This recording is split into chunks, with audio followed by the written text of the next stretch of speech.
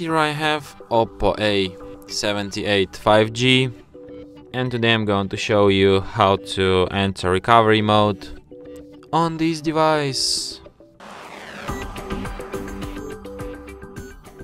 So to do this, firstly you have to turn your device off by holding down power key, then swipe power off. And after it turns off completely, hold down combination of keys, power key plus volume down, at the same time for a couple of seconds like this. And after the screen turns on and you can see OPPO logo appeared, you can release power key. And when you see recovery mode saying here with little letters, you can release volume up key too, volume down I mean. And after that you will end up in recovery mode. Select English language.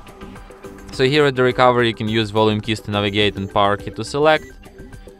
And you have such options as format data, reboot device and power off. So basically you can only format data from this mode. So if you want to quit, just select an option reboot device and your device will be restarted just as usual.